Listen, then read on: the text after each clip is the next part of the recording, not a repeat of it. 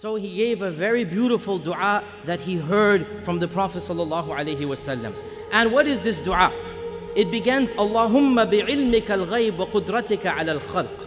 Oh Allah, I ask you, through your knowledge of the unseen and your power over the creation, I ask you through these attributes, for what?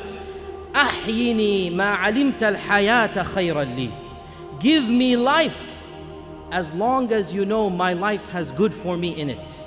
وتوفني إذا علمت الوفاة خيرا لي. And give me death when you know death will be better for me. This is how the dua begins. Beautiful. Oh Allah, give me life as long as life is in my interest and better for me. But when life becomes a problem, when a prolongment of life will not bring me good, then bring me a quick and easy death. Give me death when death is better for me. Oh Allah, I ask you your fear in open and in secret. Wherever I am, I want to fear you.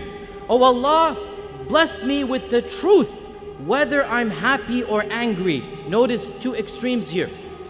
You want to fear Allah when people are looking at you and when you are alone.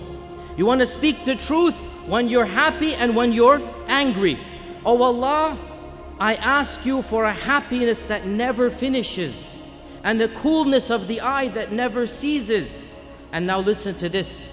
And oh Allah, Allahumma inni as'aluka ladhata an-nadhari ila wajhik wash-shawqa ila liqa'ik. Oh Allah, I ask you for the sweetness, ladha, ladhid, for the sweetness of looking at your face.